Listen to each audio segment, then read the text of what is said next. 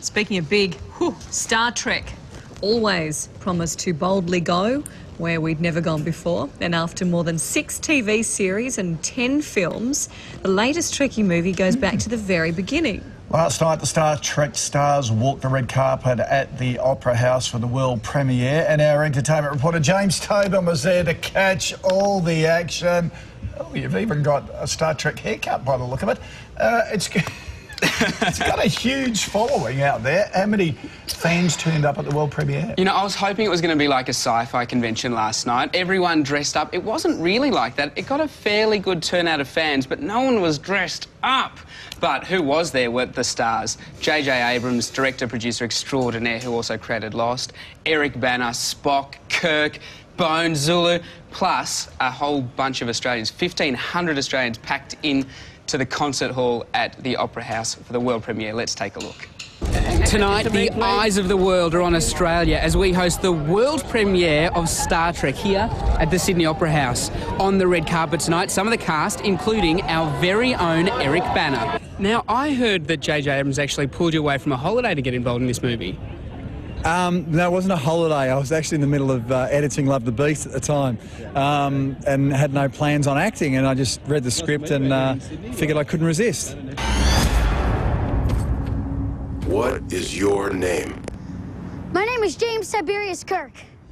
This is one of the biggest franchises in the world. Hardcore fans that love this movie.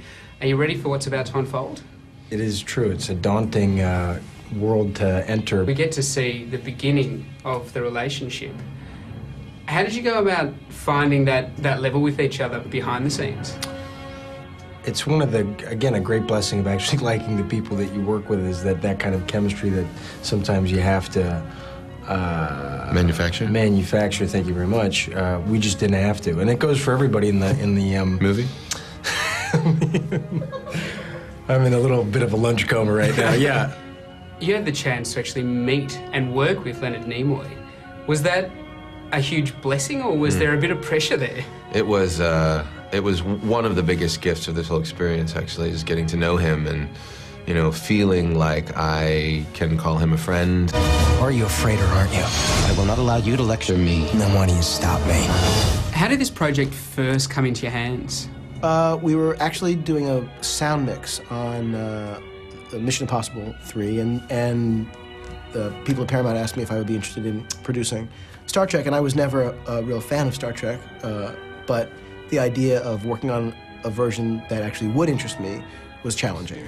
And ultimately, we came up with a story we liked, and when I read it, I just thought, oh my God, forget that it's Star Trek, this is a movie I would love to see. I read that the visual effects and animation were done by Industrial Light and Magic, George Lucas's company. Right. Yes. Did you have a conversation at any point with George about going and telling the origin story about a sci-fi movie? I did. I had a long talk with him, and I was, you know, obviously hugely curious as to what he would say, and his suggestion to me was, put lightsabers in it.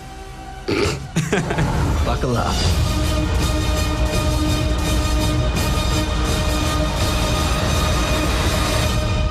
The wait is over. Wow, all right. Now, a couple of Aussies. We've got Eric Bana, of course. Chris Hemsworth is in it. Chris Hemsworth does a great job. He's probably in it for about 15 minutes or so, but he does a fantastic job. And a little bit of news overnight.